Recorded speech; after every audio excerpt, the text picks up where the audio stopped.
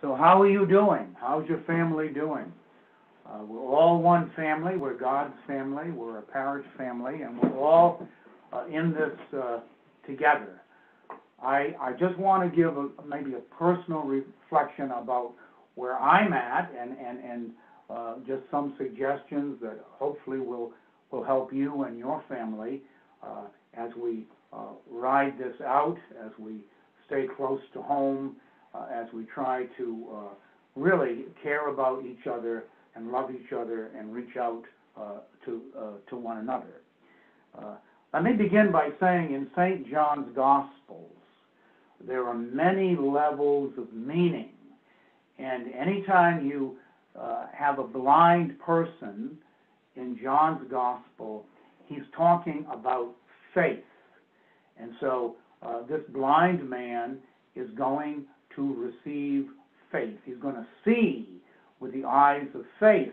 And the more sight he gets, some of the Pharisees who are opposing Jesus, they're becoming blind while he is able to see. It's a real contrast that John is making. He loves to work with light and darkness. He loves that. So the eyes of faith, how has my faith changed over this past week? How do I pray that all of us, that our eyes of faith will be opened?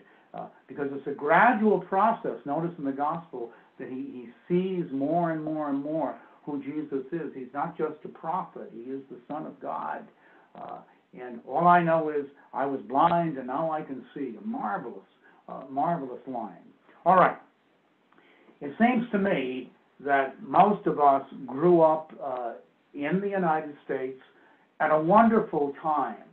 Right after World War II, the American dollar was king, and we were the ones who were on top of the world, so to speak, as far as the economy went, as far as opportunities.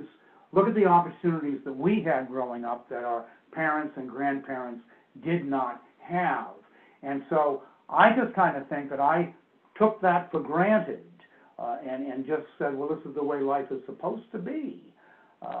But actually, we're the first generation that has lived like this in the history of the human race. We're the first ones that have just always thought that the best was yet to come, and the bigger, the better, and then, we can just build this and build that, knock this down, and that's progress, and that the future would always be more and more and more. We could consume more and more, we could travel more and more, we could have more and more, and we could pretty well do what we want.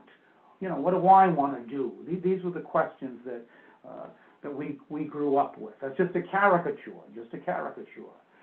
But in my own family, this has not been the case.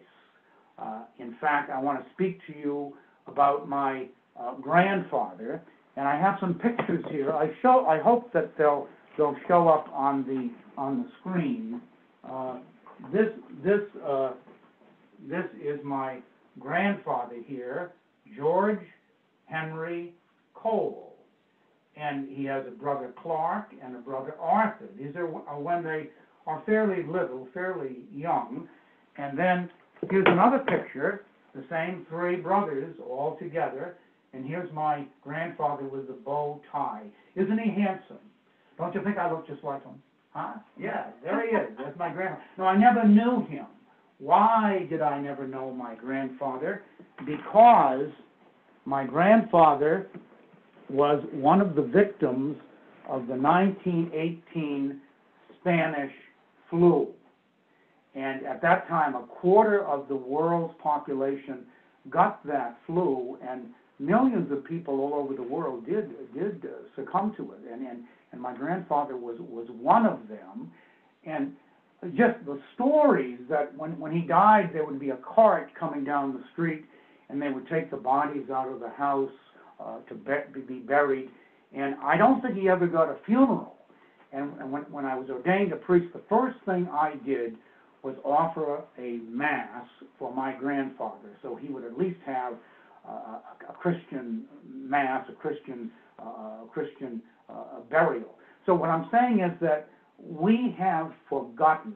That was just over 100 years ago, 1918. We have forgotten our history.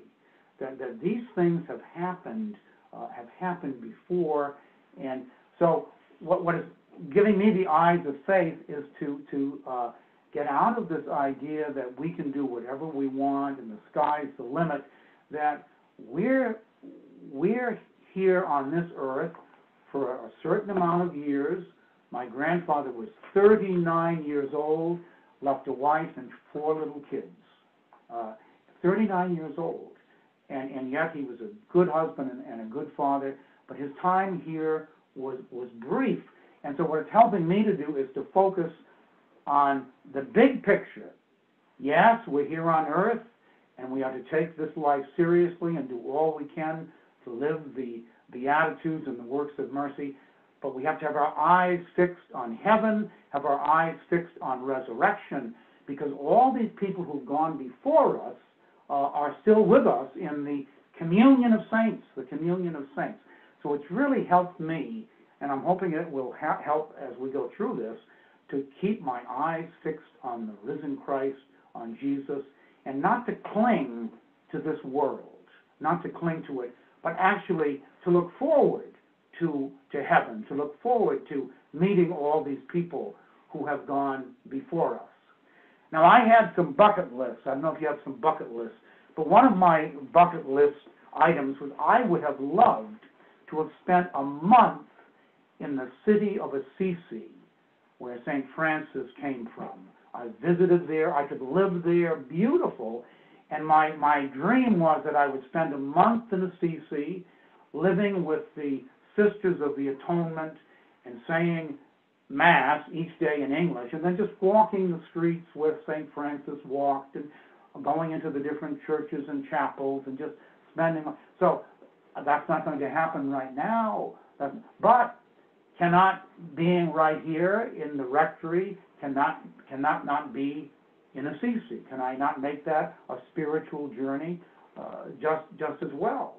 Also, what I've always wanted to do was to have the St. Ignatius 30-day retreat. St. Ignatius Loyola, the founder of the Jesuits. I never had the luxury of 30 days where I could experience his spiritual exercises. I think we do now.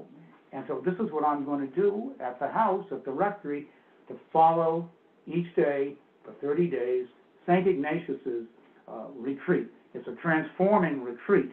Also, I recommend to you, we passed out some of these, Father Gately's 33 Days to Greater Glory, a total consecration to the Father through Jesus based on the Gospel of St. John. Father Gately, anything that he has usually goes for 33 days. So that's something that you could do at home as well. Also, Pope Francis has encouraged us to pray the Rosary, to pray it as a family, and then you can also follow the Mass on television. You can follow it on the website. We're going to have different Masses here available to you. Deacon Rick will tell you more about that. But those are just some reflections, folks.